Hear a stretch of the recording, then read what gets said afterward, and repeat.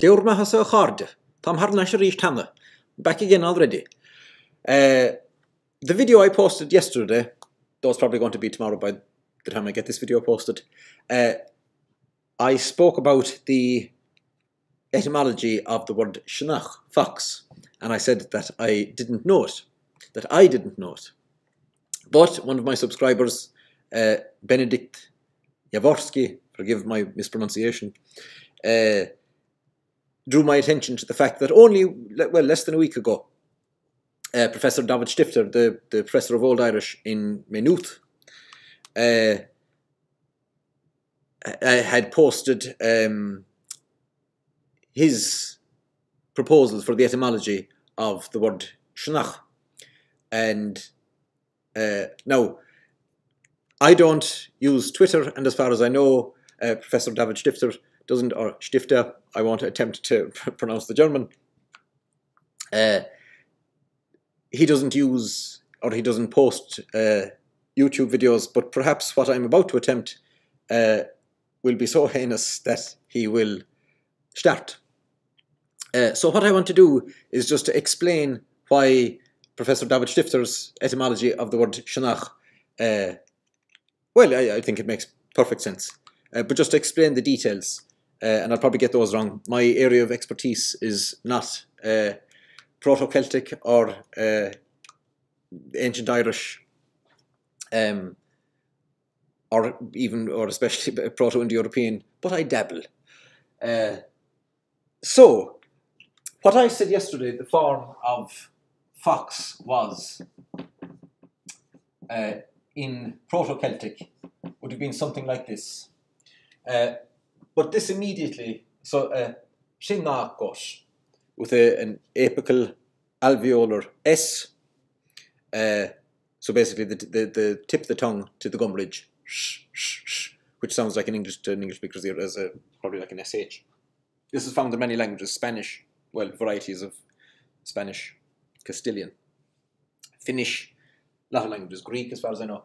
Anyway, that's the S. But this double N is problematic, since it must have arisen from the combination of two other consonants. That's what I thought, since that's normally when we get NN in Irish, it's normally the combination of two different consonants where one consonant has assimilated to the N.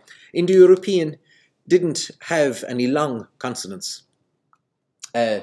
There are a few expressive words that seem to have had expressive doubling of consonants. So the word for father, atta, the word for poo, kakka, which of course is where we get the Irish word cock. Sorry, well, I spelled it with double C because that's more etymological. Nowadays, of course, it's just spelled with one C. But in Old Irish it would have been spelled like that, occasionally. And still, well, Irish in Derry and Donegal has preserved these long, well, in areas of Donegal, has preserved the original long vowel of cock with a long double consonant. But anyway, this is also where the Finnish word for poo comes from, kakka, but that's probably borrowed from Swedish or Russian. But anyway, also the word, possibly the word mock. We're going off on a tangent already, but sure, you love it. Mock should only have one C, since its equivalent, well, the Proto-Celtic form of it was, I was going to draw a kyo, with rounded lips, which is where we got early British or Britannic mop, which then this P became united, and this is how we get mop. But the double K in this word for son was probably because it's expressive, a term of endearment, in the same way that atta, the Indo-European word for father, had this double T. And that word atta is, as far as I know, related to the word idea, meaning a teacher, where we get the word ediachos nowadays, education. So it went from meaning father to foster father to foster father, somebody who teaches you, and then education and teacher, so on. Anyway, back to fox. So that's the first problem, this double consonant. Where did that come out of? I didn't know. But the second problem then, Old Irish had a system of vowel, what you might call vowel harmony, where, now, the rules are complicated, but in general, a vowel could change its position, go from a high vowel, or a closed vowel, just same thing, different name, to an open vowel, or vice versa, depending. So basically, that this I, in anticipation of the low we'd expect to have changed to e. Now, we do get the form nowadays, in modern Irish, Sionnach. Now, in Munster, the form is Sionnach with the stress on the second syllable. As I said before, if all vowels in a word are short and we have second syllable ACH, the stress goes on the ACH, except in abstract nouns. But remember, Benacht and Malacht are not abstract nouns. They don't have this abstract suffix. They're borrowings from Latin. Benedictio, as I said in my video on the course from Queen's County, and Malacht. So a good saying and a bad saying, but this acht ending isn't the normal abstract ending, which is why we still say Benacht and Malacht with the stress on the second syllable. Now, back again to fox. So Sionnach, this form does exist occasionally in Munster, but it's hard to tell, because in any case, if the stress goes on the second syllable, we can't tell whether the first vowel was originally I or E. And remembering that both those vowels are only spelling vowels, even though that this E, normally nowadays before a broad consonant, has become the sound A, and the sound A in English is usually spelt with this unetymological vowel. Because it is only in the genitive where we have, what was originally I, this fricative Y, which is hardened to Y in Munster. And so then, of course, the stress would remain on the first syllable, Sionnig, Shannig. So it's only in the genitive that we can tell if the vowel is A or I.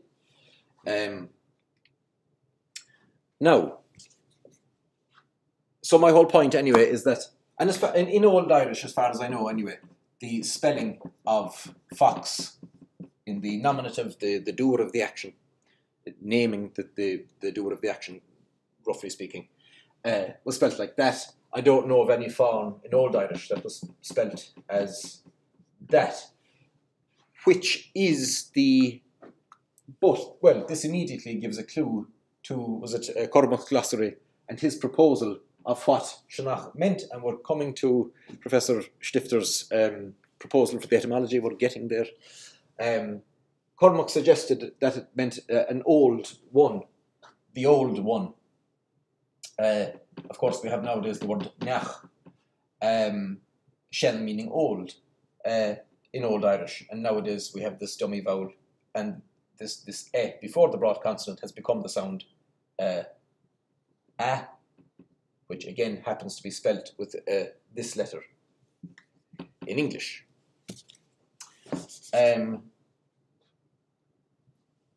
But this meaning of the old one is exactly what Professor Stifter has suggested. And immediately when I saw his proposal on Twitter, I am in no place to argue with him, but just to, as I said, explain the details. I think it's it perfectly solves the issue of the etymology. So where are we going to go with this? Okay, so what Professor Stifter's proposal is that Old Irish Sionnach, which was stressed on the first syllable and would have had a long N, Sionnach, was that it comes from a Proto-Celtic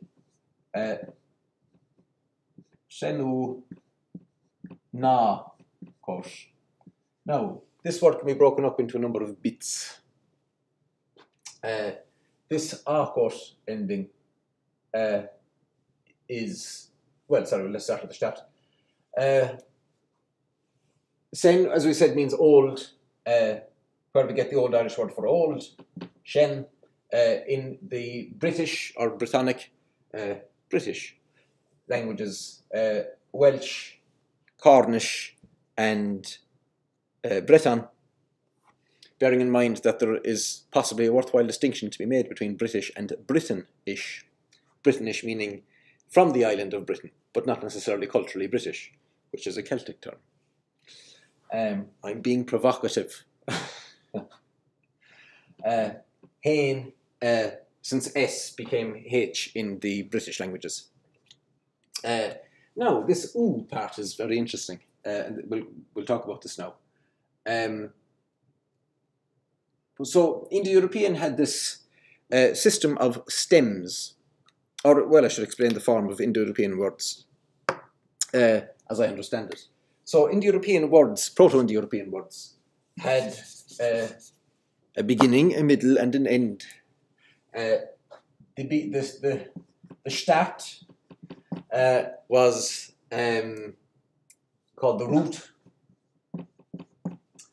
The middle, or if you would like to call it the midriff, this word riff actually being related to the Latin word corpus, from where we get the Irish word corp,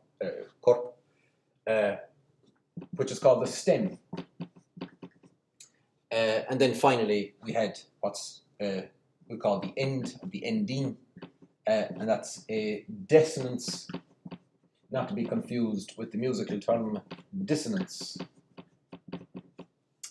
But basically, you can take these words, root, stem, and dissonance, just to mean the start, the middle, or the body, riff, the body of the word, and the end of the word. The end of the word contained usually the, well, I should again start at the start. The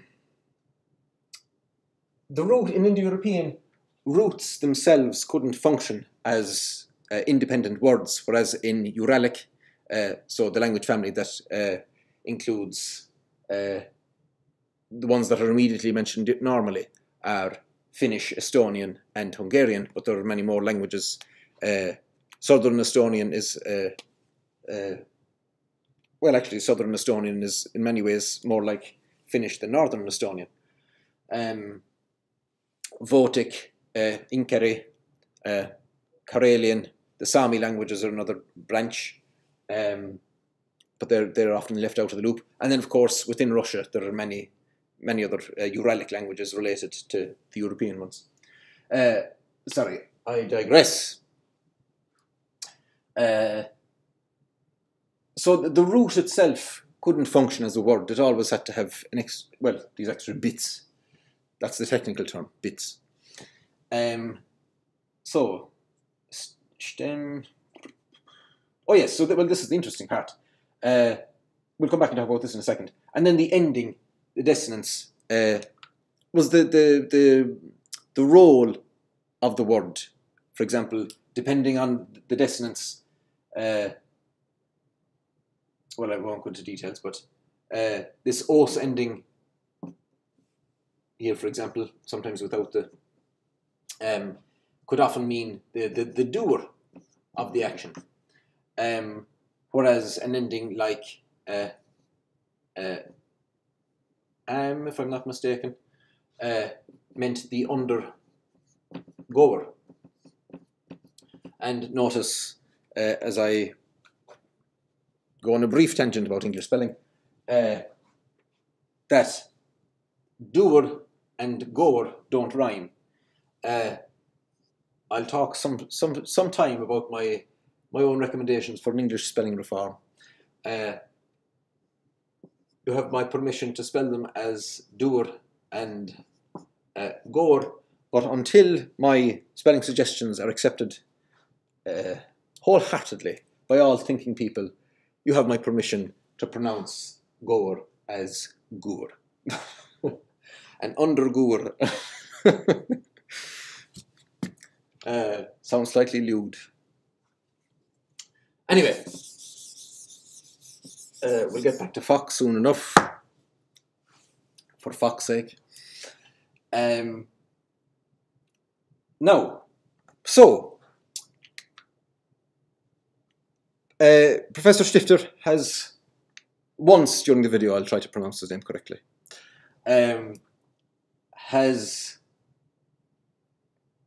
suggested, and it would seem that he's right, I would think, that this word means, well, it means the old one, but that's related to the word for the river Shannon, the longest river in Ireland, the longest river in the Celtic Isles. And of course, the word referring to a river as the old one has a very famous parallel in English, Old Man River. So it wouldn't at all be strange to call it the old one. And actually, as far as I know, most rivers in Ireland are have feminine names. The only masculine named river I can think of off the top of my head is the Sionainn in Cork. And actually, there's a poem written about that. I forget who wrote it now, but Mission Sionainn fuair fada fidin, a nishan taum Kailan Dinne. Something like that. Which of course explicitly mentions fidin, masculine. Now, so to talk about this bit of the word now, senu and its root. This is interesting. So, I think we're wasting away. The word would originally have been the old one. Different parts here. Sen, on, and then s would have marked the nominative. Now, there was a rule in very early Indo-European, Proto Indo-European,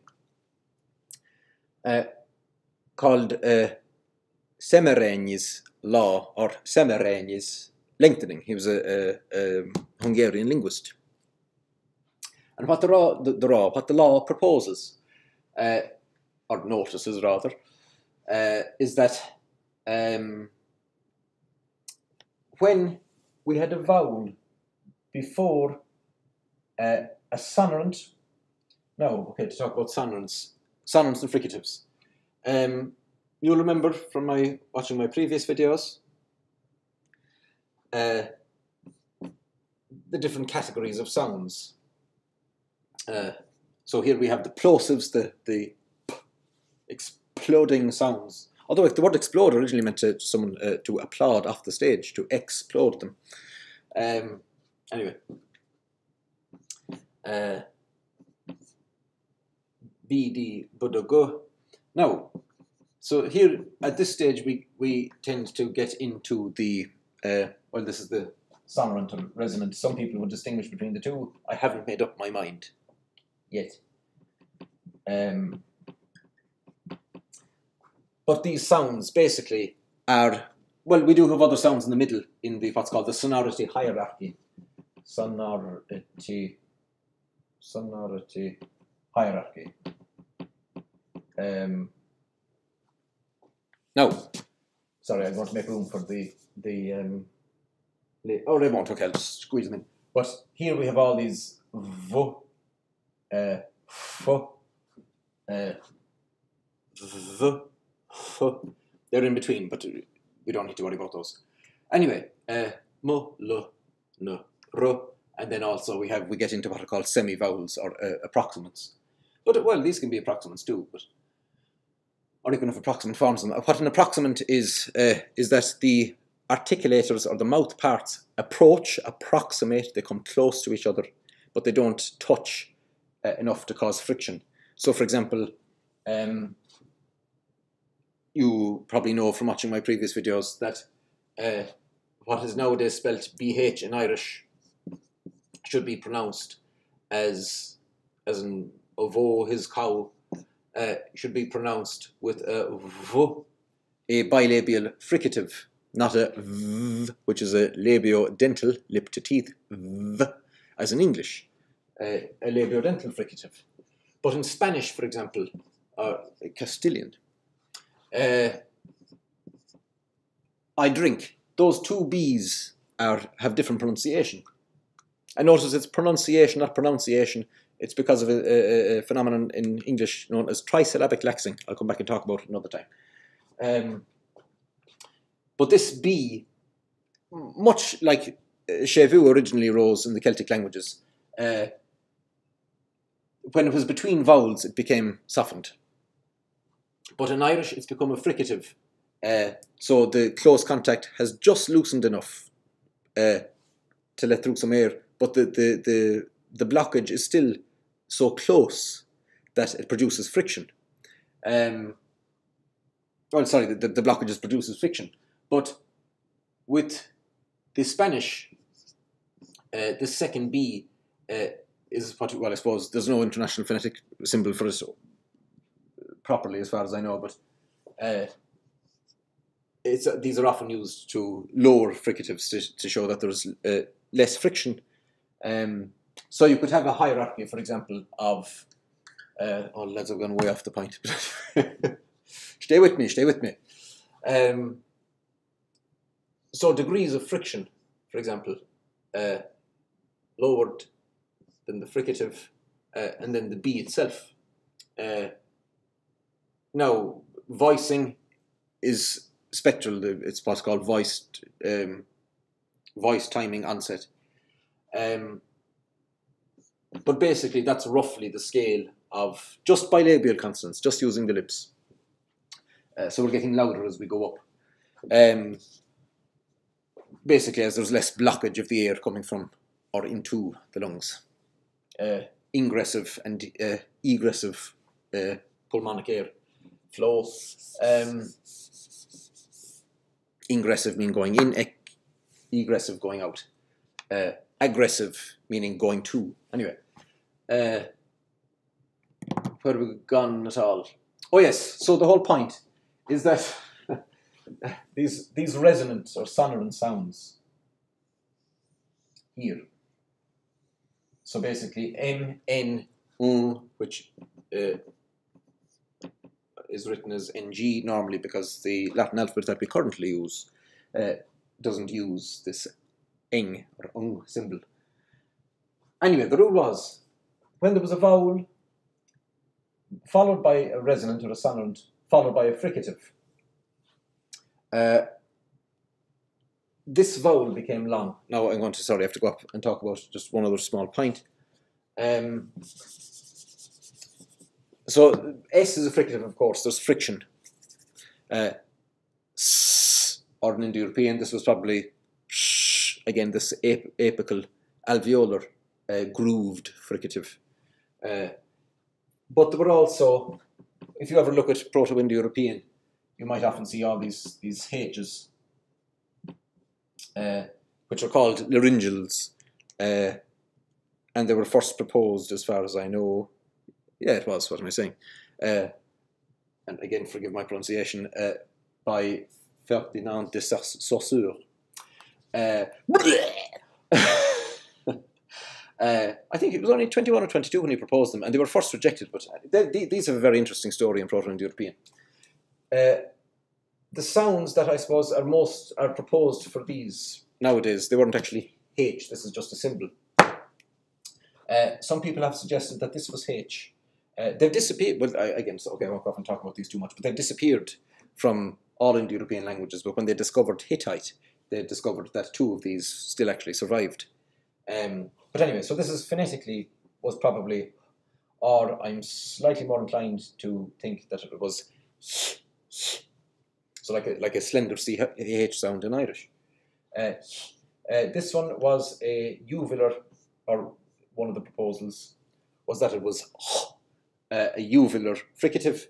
Notice that this is slightly deeper than the broad Irish CH, which is just. In Welsh, the CH is uvular usually. And this was voiced and rounded, so like in some dialects of Parisian, commonly known or misknown as French. So these are all fricative sounds. Now, actually, just a quick word about H. It's not a fricative, technically speaking. It's a glottal continuant, or some people call it a glottal transition. I don't like that term. So it's a continuable sound as long as you have air. But what's different with H is that it's all that sound is the vocal folds wide apart and just air coming up. There's no blockage at any stage in the vocal tract except at the glottis, if you consider that blockage. Which I'm sure as respectable people you don't.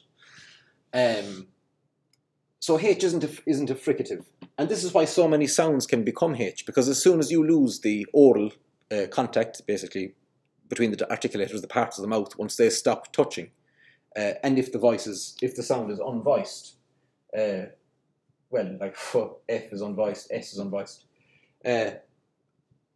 Once it loses the contact, once the mouth parts stop touching, all that remains is this open glottis that makes these sounds voiceless in the first place, non-vibrating. Right, hold on, let's add, Jesus, this is a great ramble. And he thought I was getting good yesterday. Where are we? Oh yeah, right. How are we doing for time? I want to be done. Anyway, so the rule was vowel, sonorant, fricative, that the vowel became long. Now, usually Szemerényi's law is proposed, from as far as I know, and I don't know very far, that the fricative disappeared with compensatory lengthening of the preceding vowel. Now, what I would think myself, and I'm in no position to, well, take what I'm about to say with a pinch of salt. I would think that the vowel became long first, and only later, or perhaps soon afterwards, perhaps in the next generation of speakers. But in any case, the result is the same. Only then did the fricative disappear. Again, I'm in no real position to say, but that's my phonetician's intuition.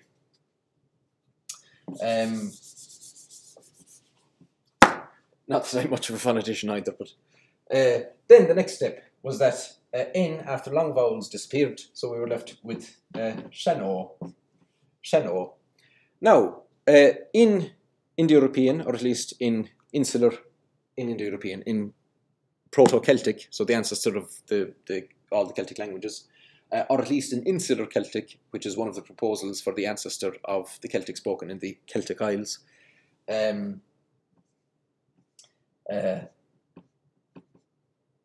Senu.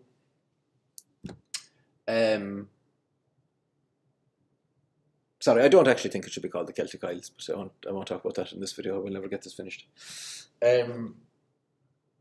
So O became U. Now, this only happened so what I'll do is I'll show the parallel with the genitive.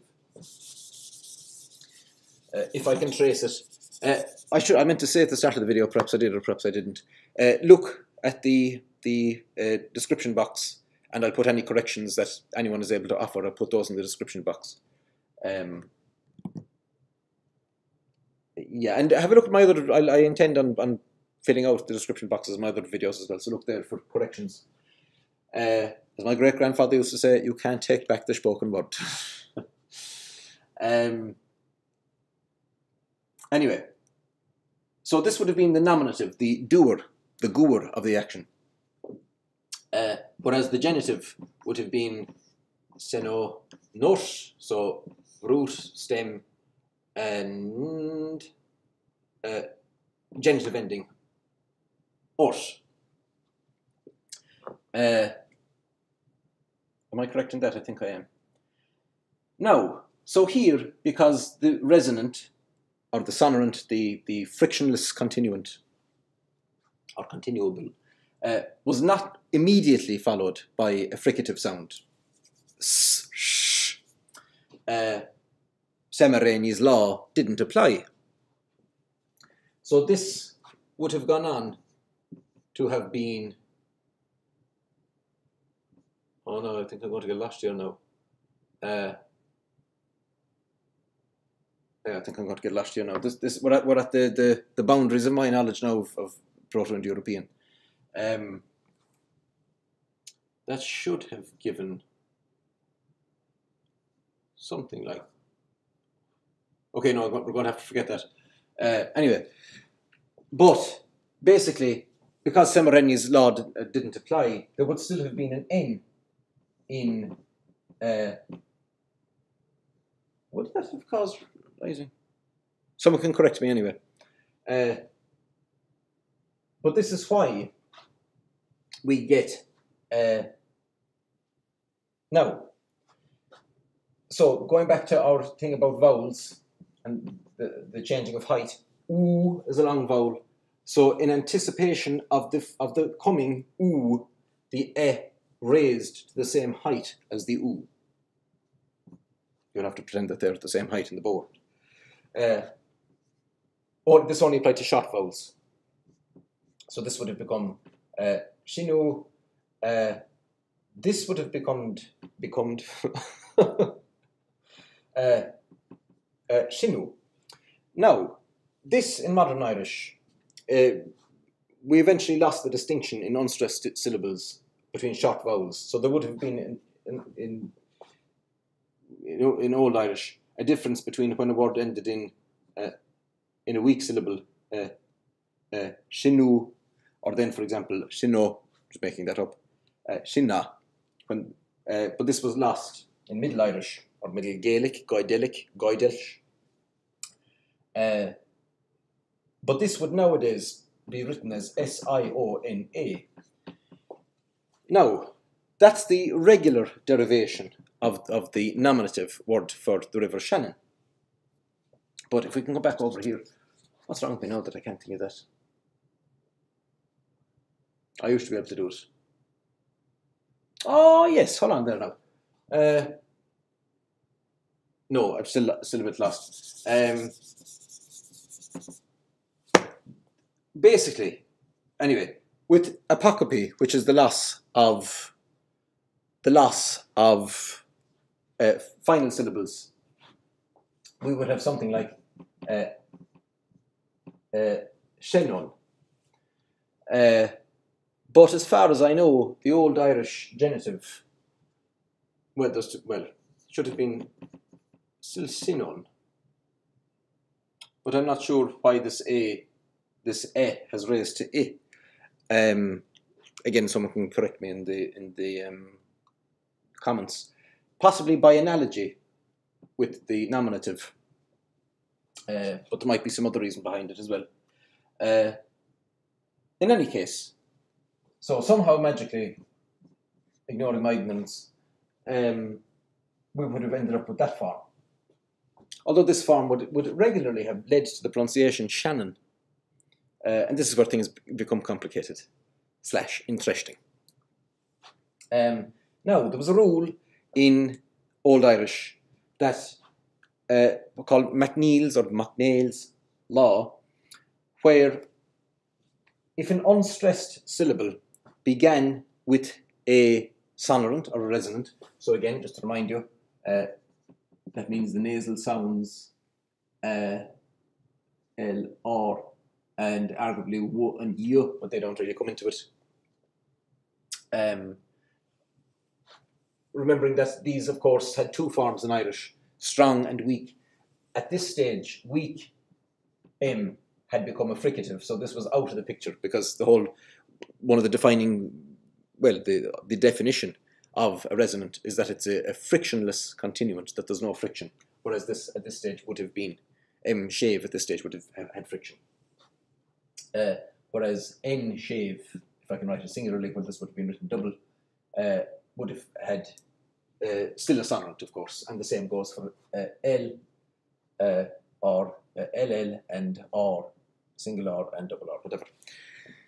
Anyway, the rule was, MacNeill's law, that when the syllable began with a resonant, or was it just, yeah, that a following resonant underwent, or at least N and L, underwent dissimilation. So here we have single N, which would have become single N, double N.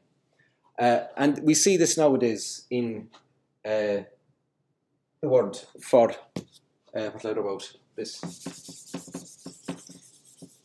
This is still today, I'll come back and make a proper video about when I'm talking about the genitive case, but the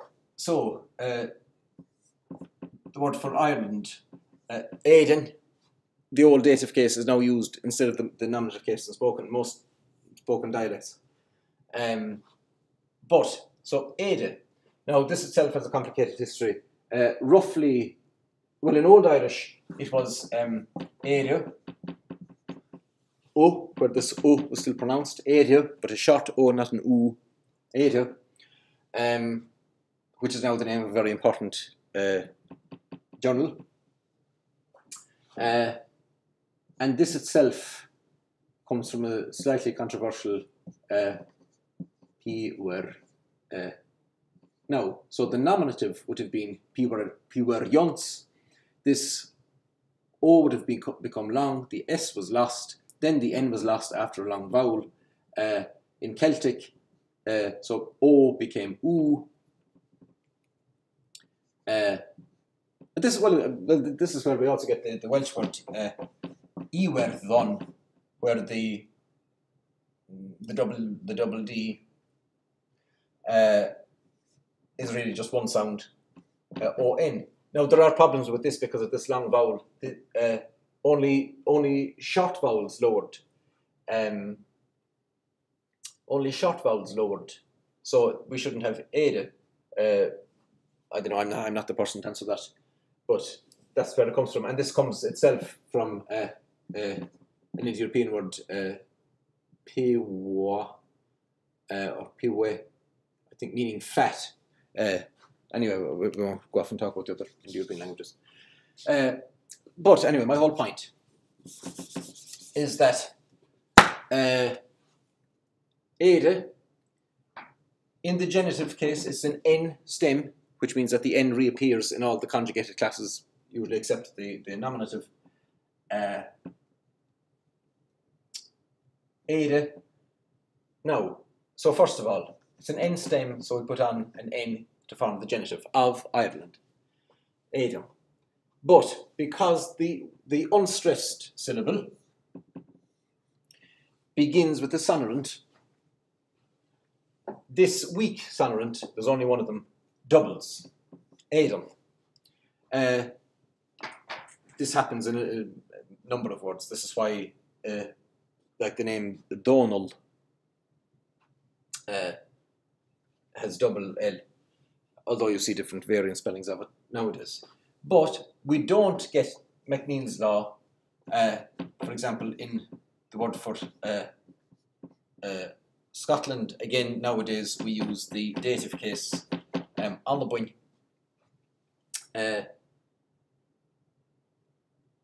But the old nominative allaba, which in Scotland is pronounced as allaba in most dialects.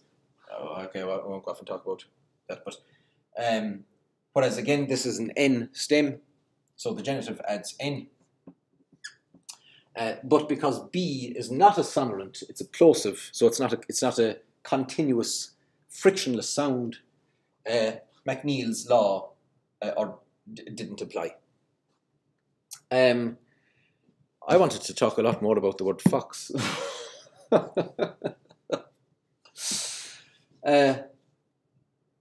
Now, again, the same story. Nowadays, Siona, if you see Siona at all rather than Sionainn, you'll see it with double N. What I think that is confusion. Oh, I never went through. Oh, sorry, I'll have to, for God's sake. I'll have to explain this. I'm very bad. Okay, sorry, I'm going to have to abort this, or I'll run out of time. So, this was the word Sionann and N stems and Szemerényi's law. But to actually finish this point, it's all been building up to this moment, you see, suspense. Now, so skipping some of the points and fusing some of the sound changes into, well, simultaneous changes. Anticipation of the high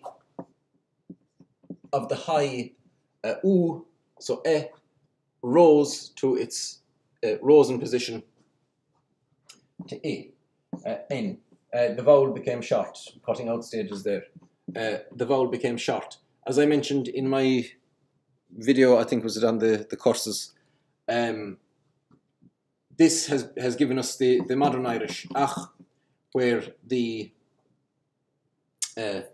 well, if I write a G, a C, and a C punk, in the Gaelic languages, this k sound has become a ch when it was single between vowels, whereas in the British languages, it originally first became probably something like og with a G, and then in Cornish and Breton it became so, for example, the Breton word for big, they could all spell it like that still. And Maur, okay, I won't go off and talk about that yet, but anyway. So, single consonant between two vowels, that's where chevu, softening, originally applied. So, well, for the moment I'll spell it with an X. That's the sound it became. And unstressed S would have become H. I'm combining a lot of changes there now just for the sake of getting through it. Next step. So about, Kenneth Jackson proposed, was it the year 500, apocope, so the loss of final syllables occurred. So that would have given us Sionnach and this gone. Right? The next, around 550, syncope, so the loss of even numbered syllables except the last. So 1, 2, gone. This vowel had already disappeared. Sionnach, and of course now this is gone. So in Old Irish this was spelt as this sound was spelt in Old Irish, borrowing a convention from Latin, which itself was borrowed from Greek. Sionnach. That's roughly how we got from this word, the old one, to this. Now, I've heard people laugh about the more common word for fox in Irish. Now, well, this is actually one of the big dialectal features. The mother is the normal word in Connacht, and, well, this is the question. The word really perhaps should be mother with this old the, because this was pronounced as W, well, it still is pronounced in Ulster. So if you're from Ulster, write mother with the nowadays the DH. But this went down as far as Longford, of course. And it seems that this in the Connacht dialects, this DH, of course, has disappeared. But in more northern dialects, this DH became a W sound.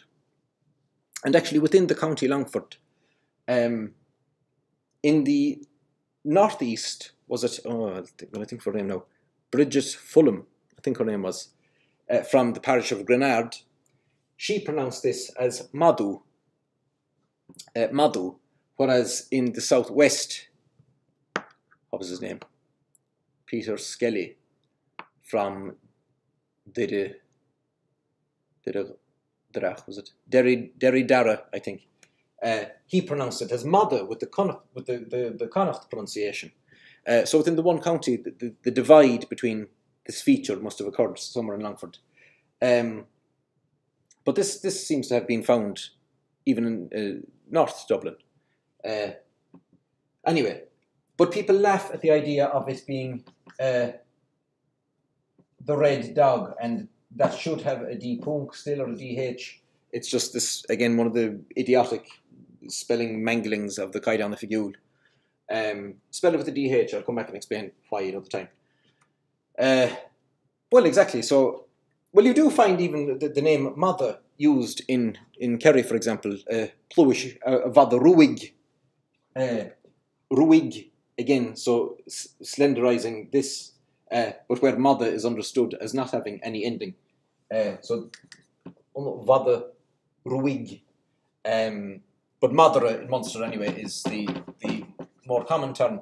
But this Ro ending would originally have been RADH or RAD shave, which itself would have derived from this word re, as in the running of, or like a stampede of, meaning a collective term, a group of. But this then spread outside, even in Old Irish, had already spread outside, specifically referring to a stampede or a group of animals or whatever. No, but this is very interesting. We have this concept in linguistics called, avoidance speech, or what's called a Noah name. Basically an avoidance name or a taboo name. The old one, presumably referring to a fox's beard, was used because the usual word for fox was thought to bring bad luck. And of course, perhaps some of you know that red-haired women were or are considered bad luck. But so too was, I presume, perhaps this, which originally became a Noah name, or a taboo name, or an avoidance name. So this would have been used to avoid saying the real word for fox. So people would have started calling it the red dog, or well, exactly. Well, rua, kind of browny red, but anyway, colours in language are a complicated thing. But then, possibly, this word itself became taboo, and this became the Noah name, Madra Rua. Right, is there anything else I want to say about that? Madra, it seems, was used in Carlow, and now it's hard to tell whether it was understood as Madra with the DH or Madra without the DH, because even in the genitive,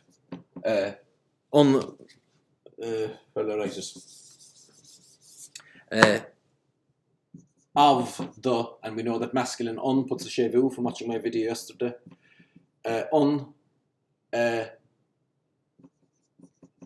Va.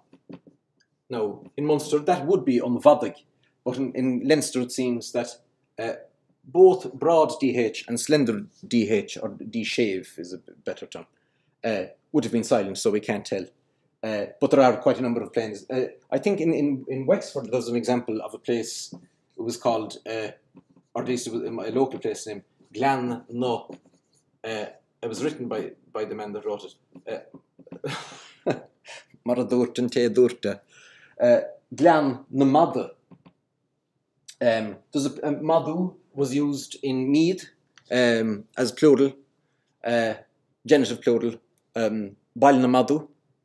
I'll add all more information anyway in the description box. I better shut up. That was a fine mess. Like and subscribe. Agus long go forward.